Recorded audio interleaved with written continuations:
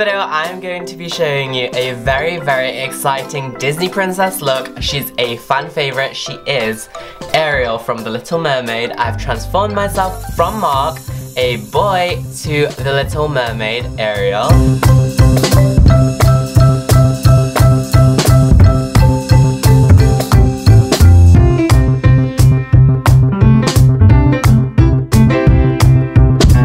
Voice is amazing, and the movie, I love The Little Mermaid. I hope that you enjoy the rest of the video.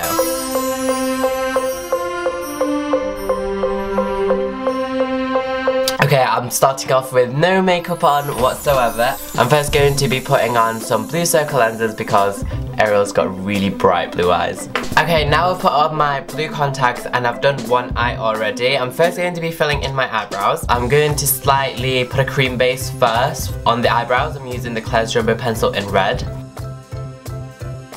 It doesn't have to be super neat, but we do need to set that with a red eyeshadow. And I'm going to be using Love Plus from Sugarpill, going over my eyebrows with this because Ariel does have red hair, so you want to fill in your eyebrows with red.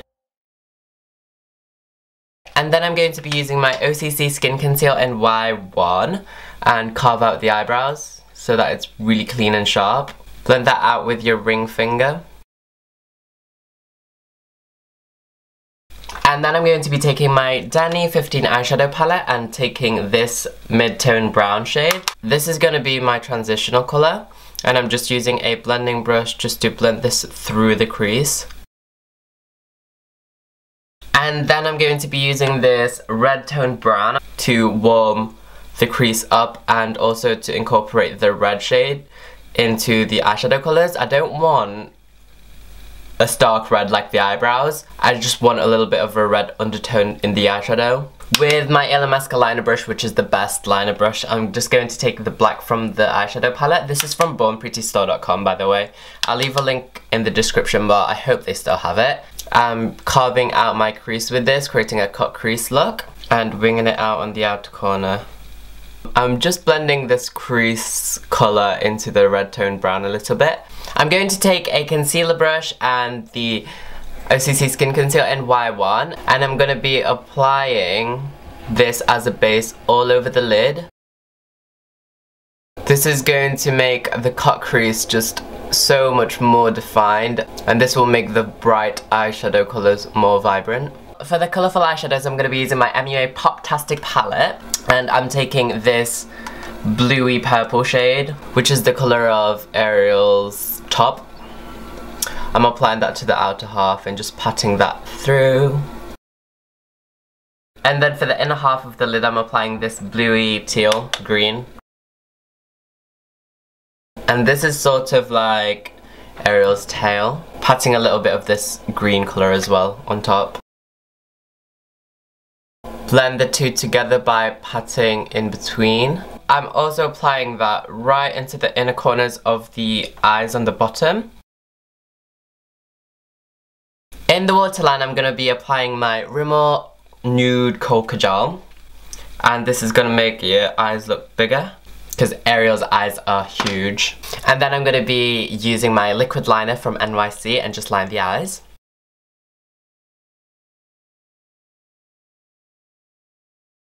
And if your eyeliner isn't perfect, here's a trick. So get a concealer brush or something and get your concealer. Etch out your winged liner. Just run it next to the winged liner and it fixes up any mistakes. It makes it super sharp. And then you just want to blend it down. I'm going to go back now into the neutral eyeshadow palette and take the black and smoke the lower lash line out with this.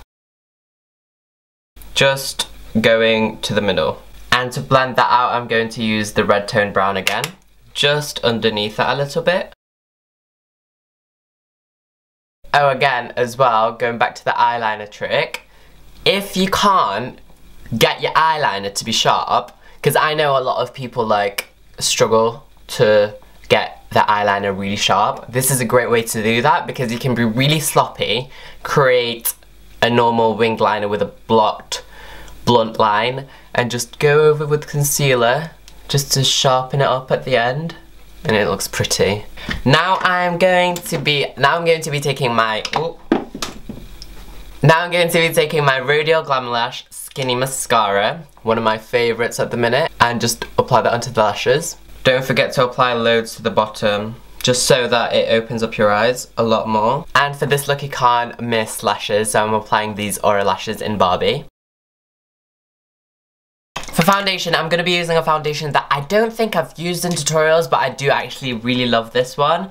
One of the few foundations that I actually like. It's the Dior Airflash in the shade 300. And I'm going to spray this in the back of my hand. It's like an aerosol foundation. It's really bizarre, but I love this. Basically, you shake this up, and you can spray this directly to your face, but I think it looks a bit too much and it can get into your hair if you're not careful. So I like to spray it on the back of my hand and then apply it with a brush.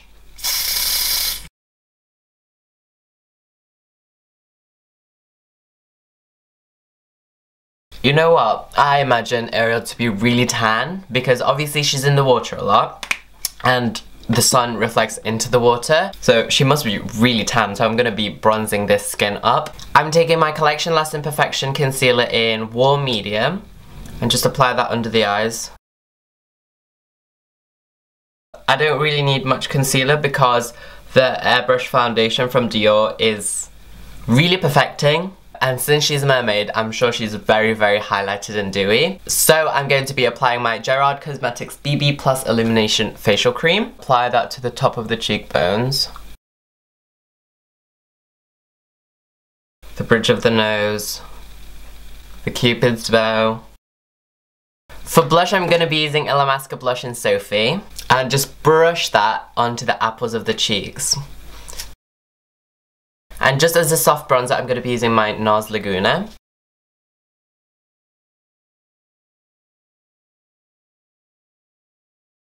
For the lips, I'm just going to go slightly over them with my foundation brush. And I'm going to be using a red lip lacquer today. This is the MUA Luxe London Velvet Lip Lacquer in Reckless. It's a cool toned red and it's a matte lip colour. I'm going to be drawing a rounded shape because that's how Ariel has it. It's very cartoony.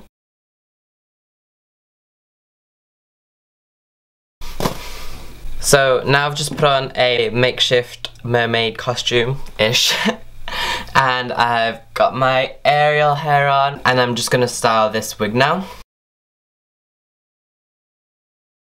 This wig is from divaswigs.com, and I will leave a link in the description bar if you're interested in this wig. They've got a huge selection of natural and synthetic wigs. And this wig looks incredible because it's a lace front as well. This is so much fun. I love it. I love the final outcome of this look. I just feel like Little Mermaid right now. I mean, I've got to make a confession to you guys, and y'all are probably gonna hate me for saying this, but Ariel is not one of my favorite Disney princesses at all. I mean, I like her voice and I like the movie, but her morals are lacking. She's rebellious and fun and everything, but the whole idea of giving up your tail, which is beautiful, and your family, your dad and your sisters, and your whole world for this man that you've never even talked to, Eric, who is beautiful. The whole idea of giving up everything for a man that you've never talked to is just a little bit stupid. And I know it's a cartoon, but these fairy tales are supposed to teach kids a lesson, and rebelling against your dad and your family like that, and going to the sea witch, I think it's... That's what I've got to say about the situation. These Disney princess looks are so much fun to do. Leave me your suggestions down below of which you want me to do next. I want to do Pocahontas and Mulan for sure, and I think a lot of you want Belle as well. And anyway guys, this has been Marc, the Prince of Vanity as Ariel from The Little Mermaid, and subscribe, god damn it. Bye guys.